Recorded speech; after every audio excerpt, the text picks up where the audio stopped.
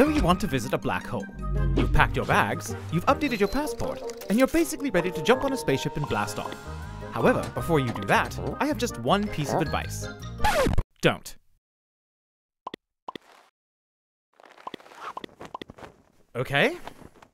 If you really must go, I suppose you should at least know a few things about black holes before you leave. First, you should know exactly what a black hole is. A black hole is a physical object in space, just like everything else. It's made up of a tiny but massive point where gravity and density are infinite, a line beyond which everything, including light, can only fall into that tiny point, and sometimes some glowing stuff orbiting around it, and maybe some radiation. So basically, here is kinda bad, here is really bad, and here is safe. Also, black holes mostly come in two sizes. Don't ask me why, we still aren't sure.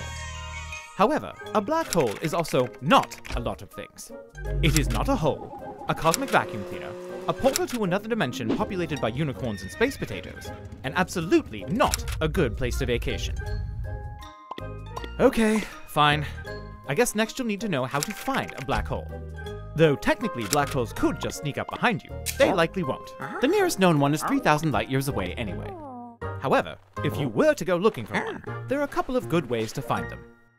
First, black holes tend to mess with their environment, so you can sometimes use interesting clues, such as a bunch of stuff orbiting what appears to be nothing. And second, as we mentioned before, there's often glowing stuff orbiting around them, caused by, well, when things get too close. So now that you've found a black hole and clearly aren't listening to me saying not to go, it's time for a few important safety considerations. First of all, the good news is that as long as you stay far away, black holes aren't all that bad. However, as you get closer, you need to keep a few things in mind. The radiation near the black hole can be extremely deadly. The chances of escape get slimmer the closer you get. And if you get close enough, you now have to worry about being stretched into a giant noodle and time getting really weird.